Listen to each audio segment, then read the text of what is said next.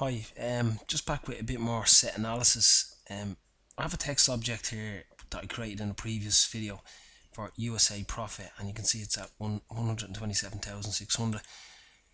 I seen something recently on the Qlik community, so I said I'd put up a video. A guy was wondering, can you use subtract? So for example,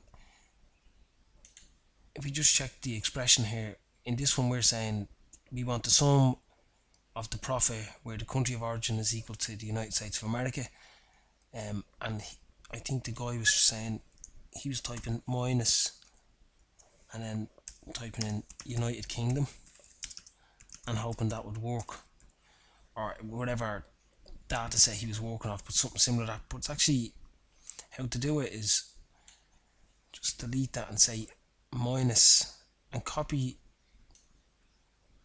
the first expression all the way up to sum.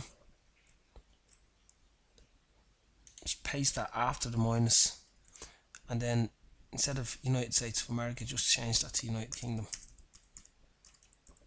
You can see the expression is okay. Click OK.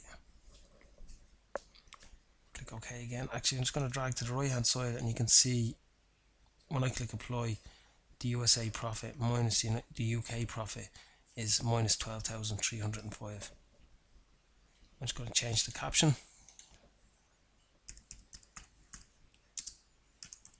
to minus UK profit,